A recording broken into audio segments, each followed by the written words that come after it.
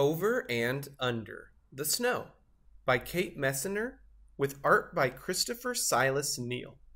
Over the snow I glide, into woods frosted fresh and white. Over the snow, a flash of fur. A red squirrel disappears down a crack. Where did he go? Under the snow, Dad says. Under the snow is a whole secret kingdom, where the smallest forest animals stay safe and warm. You're skiing over them now. Over the snow I glide, past beech trees rattling leftover leaves, and strong silent pines that stretch to the sky. On a high branch, a great horned owl keeps watch. Under the snow, a tiny shrew dodges columns of ice. It follows a cool tunnel along the moss, out of sight. Look, Dad says, tracks. Tracks always tell a story. Over the snow, a deer has crossed our path. Deep hoof prints punch through the crust, up the hill, under a tree. An oval of melted snow tells the story of a good night's sleep. Under the snow, deer mice doze. They cuddle up against the cold in a nest of feathers and fur. Over the snow, I climb, digging in my edges so I don't slide back down. Under the snow, voles scratch through slippery tunnels, searching for morsels from summer feasts. Over the snow I swoosh, down, down, faster, faster, down, faster, faster. Whoops! Under the snow, a snowshoe hare watches from a shelter of spruce. Almost invisible, she smooths her fur, a coat of winter white. Over the snow I glide, past reeds where tadpoles play tag in springtime. Under the snow, fat bullfrogs snooze. They dream of sun-warmed days, back when they had tails. Over the snow I stand and stare, little mountains in the marsh. Under the snow, beavers gnaw on aspen bark, settled in for supper. Can they hear my tummy rumbling too? Over the snow, stop! A sound.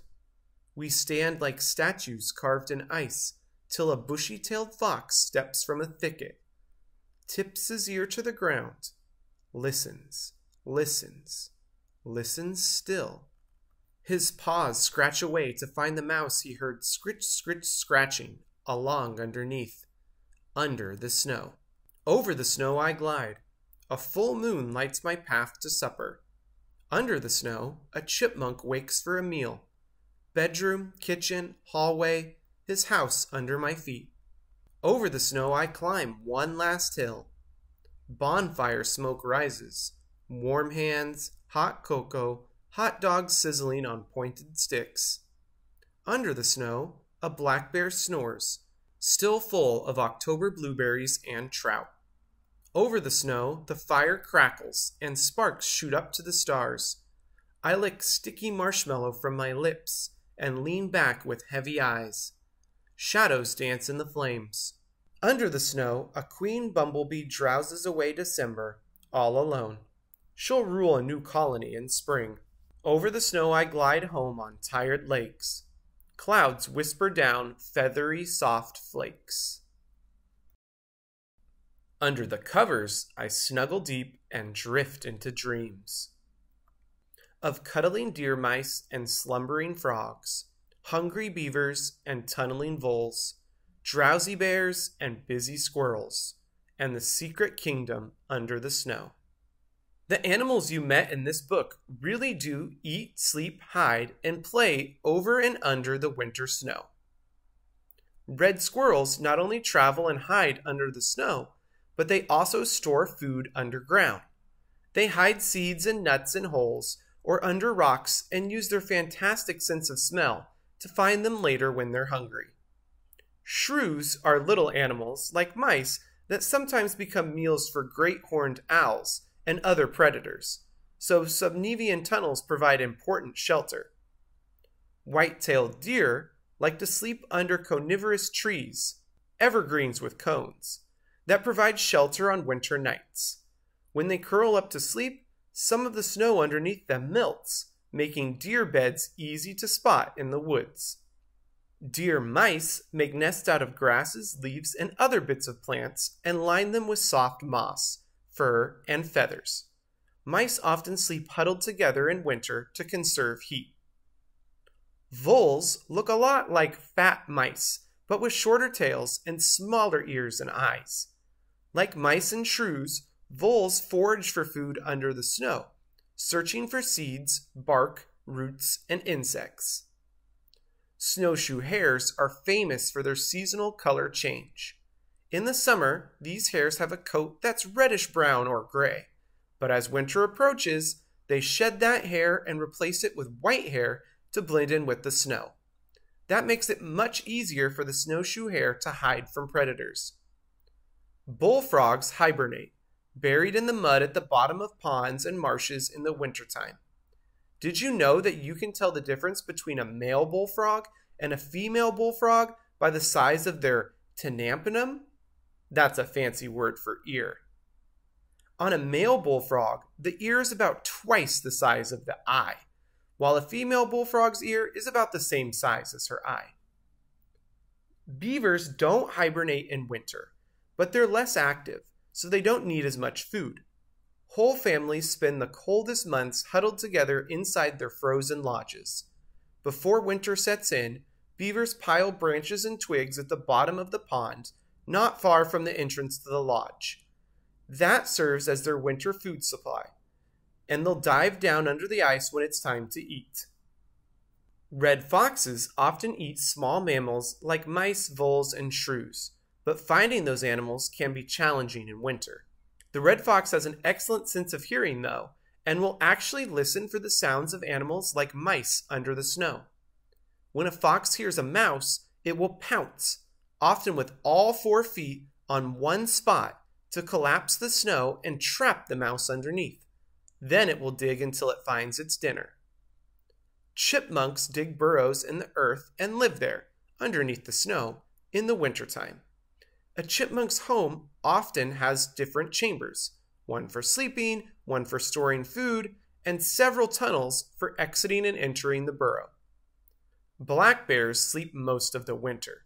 Before they go to sleep, they gorge themselves on foods like fish and berries, so they'll have enough energy to last until spring.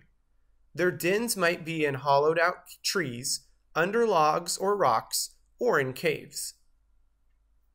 Bumblebees don't all survive in cold climates. In fact, males and worker bees die in the fall, leaving only fertilized queen bees alive. The queen bumblebee hibernates in the soil or under a layer of leaves. They can even produce their own antifreeze to keep them from freezing if temperatures drop too low. When the queen emerges in the spring, she'll find a cool, dark spot to nest, often an abandoned mouse den, and lay her eggs to start a new colony. Further reading. If you'd like to know more about animals in winter, you might enjoy the following resources. Books. Animals in the Winter. In the Snow, Who's Been Here? What is Hibernation? Big Tracks, Little Tracks, Following Animal Prints. Time to Sleep. Websites. The University of Michigan Museum of Zoology Animal Diversity Web. Hinterland, Who's Who from the Canadian Wildlife Service. Further reading for parents and teachers. Winter World, The Ingenuity of Animal Survival. Author's Note. There really is a secret kingdom under the snow. Scientists call it the subnevian zone. It's a network of small open spaces and tunnels between the snowpack and the ground. It's created when heat from the ground melts some of the snow next to it and leaves a layer of air just above the dirt and fallen leaves. Many animals depend on the subnevian zone to survive the winter. For one thing, the snow acts like the insulation in our houses and keeps the subnevian zone close to 32 degrees Fahrenheit, even when the air outside is much colder. Small rodents like mice, moles, and voles travel under the snow because it helps keep them safe from predators, animals like hawks that would like to eat them. Some predators get tricky, though. Weasels have skinny bodies and can squeeze into the tunnels in search of prey. Red foxes, like the one in the story, have fantastic hearing. They listen carefully for noises under the snow and can figure out just when and where to pounce to collapse the tunnel and trap a mouse for a meal. If you go cross-country skiing or snowshoeing in the woods, you might see tracks in the snow that lead to tree trunks or crevices and then disappear. Look carefully.